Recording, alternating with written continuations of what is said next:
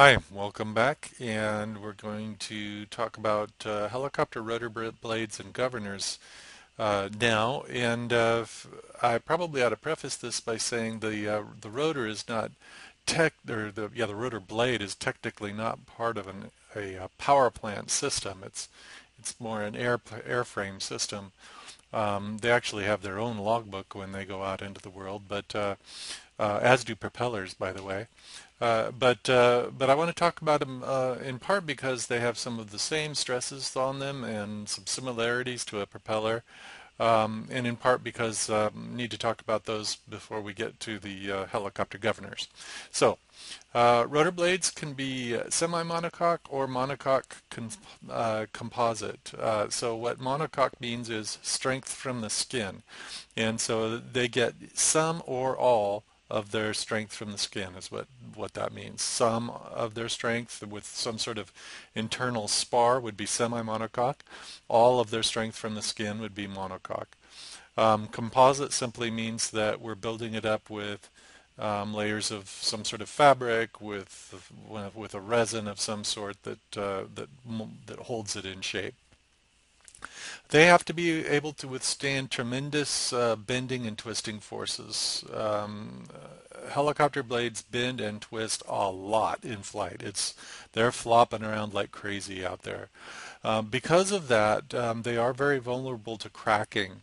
And also they are only strong in flight conditions. The centrifugal force is what holds them out straight, and if you don't have enough of that, they can fold up on you. So that's called a low rotor RPM accident, and those do happen. There's no such thing as being good enough to recover from that. So you got to keep them spinning. And the damage tolerance can be pretty small.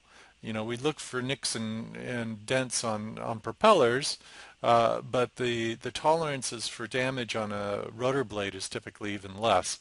Now, it does vary from one model to another. The Huey, the Bell 204, 205 series is famous or infamous for being able to sustain a lot of damage and still keep going.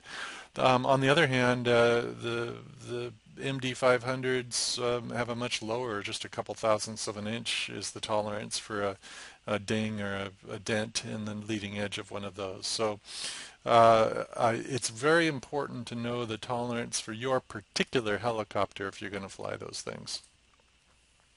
Here's a cutaway of a main rotor blade, and you can see it's got a foam core, a glass fiber skin, a roving spar. In other words, this is a composite type of blade, and they're designed to be able to go a little bit of distance after they start to fail. But which makes the inspection of these really hypercritical. It's very important that they get a good, thorough inspection every 100 hours. Here's an example of an R22 blade where the time life was exceeded. We typically have an hour limit on rotor blades, a total number of hours past which you cannot even fly, even if it looks like it's still a perfectly good blade. I think the number is 2,200 hours or something like that for an R22, and this operator flew past that, and look what happened. Never a good day when a rotor blade comes off. As you look inside, we can see that there is an area of the inside of the blade that's been sort of polished. And what that indicates is that this crack was progressing for some time before it finally failed. And the sides of the crack were polishing one another smooth. And then the part that's just gray, that's where it finally snapped all at once. Here's another way that built-up composite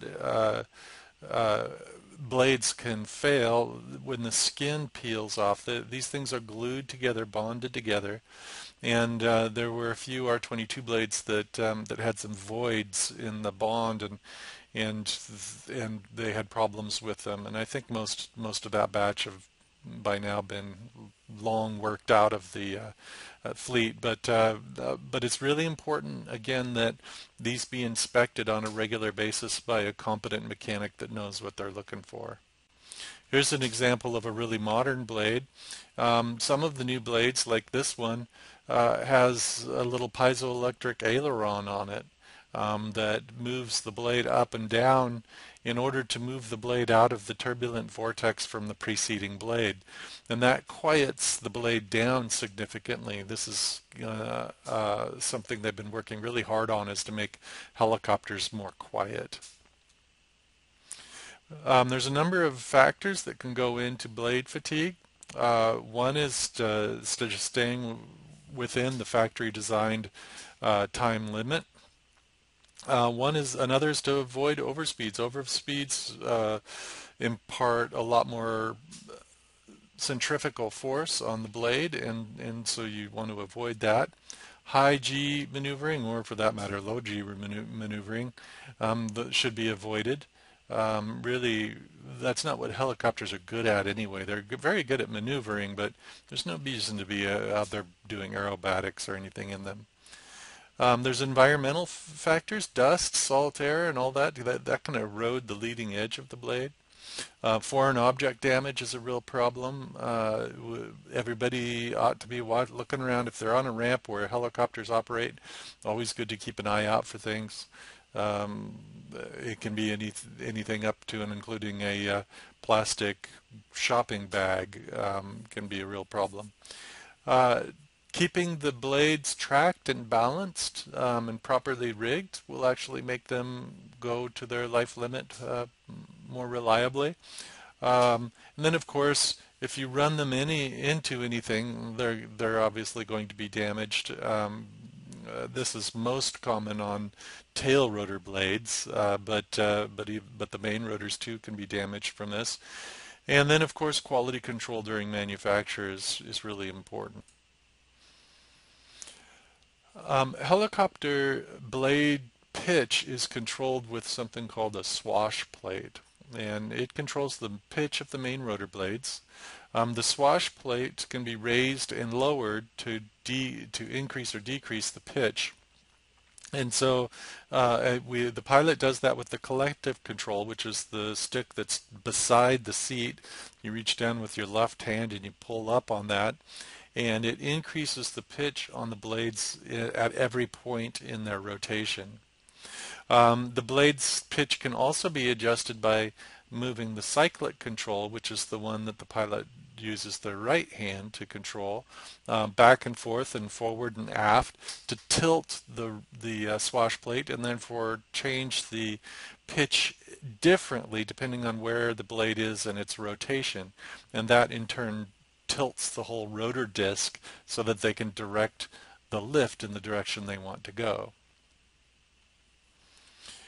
The one we're really primarily concerned with today for our power plant discussion is the collective control, where we're pulling up to increase the pitch all the way around the circle. And so this is an R22 rotor head, and the swash plate is down here at the bottom.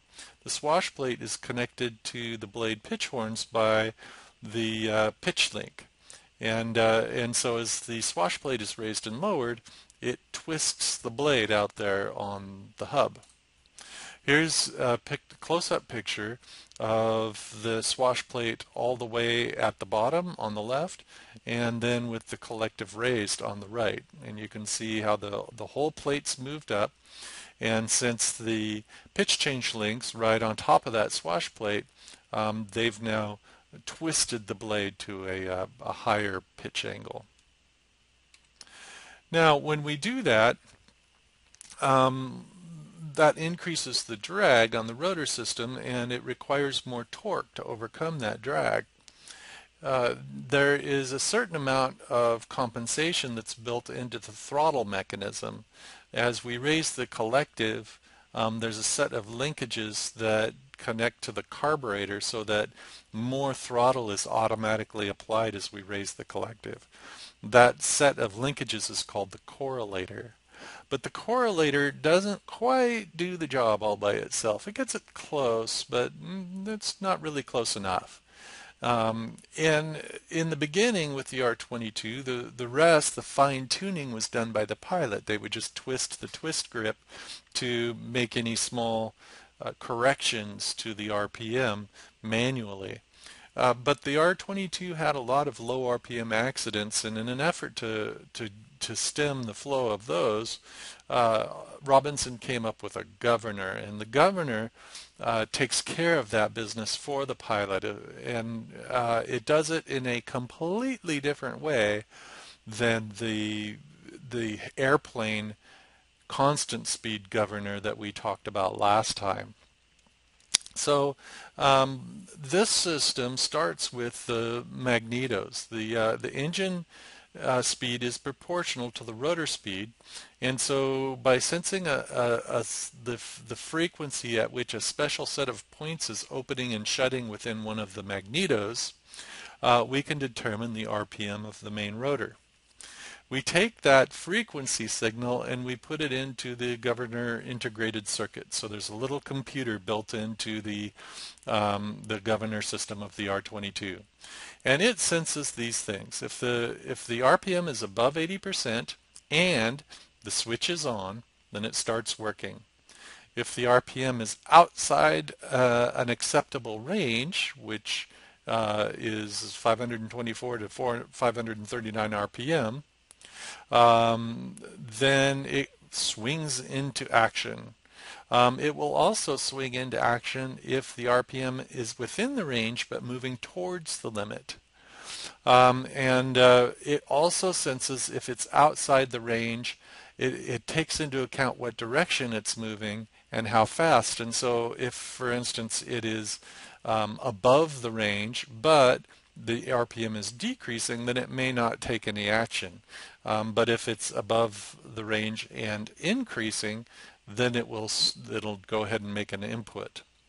So it does all that thinking really, really, really fast, and it sends a signal based on that to a little direct current motor, and that direct current motor it's a step motor, so it can turn in tiny little increments, and it is directly hooked to the twist grip on the collective, which in turn is hooked to the carburetor.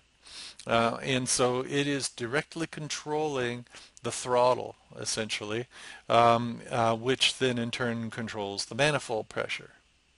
And so what we have here is the R22 governor controls the RPM by changing manifold pressure, not by changing pitch, which is why it's totally different than the airplane governor.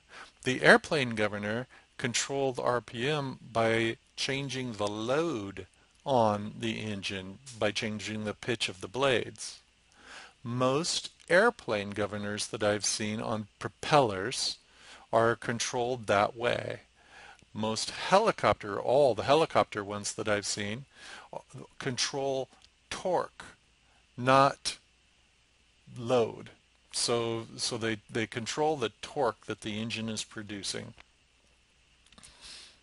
So by varying the throttle setting in the carburetor, we're varying the amount of torque that the engine is producing. That happens automatically. The pilot can actually feel the throttle turning in their hands as the governor makes little inputs, if they're paying attention. It is really important, in my opinion, that the pilot be aware of the fact that it's the twist grip on the collective that controls torque and power, not raising and lowering the collective. Yes, they are linked together, but when you raise and lower the collective, you are adjusting blade pitch. It happens to be correlated to the carburetor and further governed by the governor, but you're really just adjusting blade pitch. The power adjustment happens by changing the torque, by changing the manifold pressure. And that happens with the throttle. So that's it. It was a short one this time, so we'll see you next time for fuel systems.